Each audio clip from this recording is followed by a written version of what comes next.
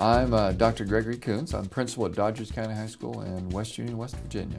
This is going on my 30th year of being in education. I know students need other means to keep their attention, to attract them, to make learning relevant. We started Globaloria last year. One of the greatest things I like about the program is a student has to internalize a content standard in order to develop a game around it. If a student can make it relative to them, they remember it. If they can apply it, it's something that means something to them, they'll remember it. When you look at Globaloria, it's a program that every school can use.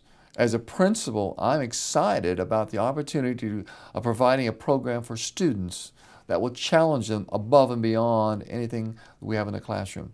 I think our teachers are excited, the ones that have basically volunteered after I've asked them and with no strings attached, to try new strategies. They're trying to better themselves, and they want to learn these strategies too, to be able to better meet the needs of the students. So they're very excited. It's not too many times that you get teachers that excited about a concept. So it's spreading.